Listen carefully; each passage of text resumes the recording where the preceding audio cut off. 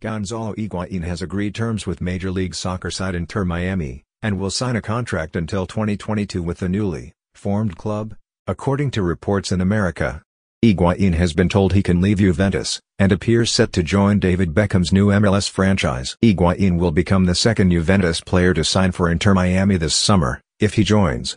The newly formed franchise, playing in MLS for the first time this season, opted against signing any big-name players from Europe earlier this year before their debut campaign. However, they have now started to recruit some big-name players, having brought in Blaise Matuidi from the Serie A champions. The French World Cup winner signed for Inter Miami late last month, but didn't sign a designated player deal. That kept a designated player slot open on Inter Miami's roster, allowing them to sign another big-money star this summer. And it appears they have done just that by agreeing to sign Higuain, who was previously told he can leave Juventus. New Juve boss Andrea Pirlo decided early on that he wanted to get rid of the Argentine striker, and the club will apparently let him go for free. The only stumbling block in the way of Higuain signing for Inter Miami will apparently be his exit terms from Juve, claims Cesar Luis Merlo.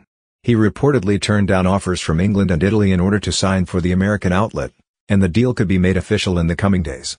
Juve aren't expected to spend big this summer to replace him, and will likely offload more players than they sign. However, they could get a bargain with a like replacement for Higuain, as reports suggest they are closing in on Barcelona legend Luis Suarez. The Uruguayan has been told he is not a part of Ronald Koeman's plans going forward, and will therefore be allowed to exit for free. Suarez has apparently agreed terms with Juve over a potential move, but still has to organize his exit from Barca. The Catalans might have to pay out the rest of his contract, which would see him pocket a £12 million farewell payment. If they don't, reports suggest he could opt to stay at Barca and see out the remainder of his deal, which has 12 months to run.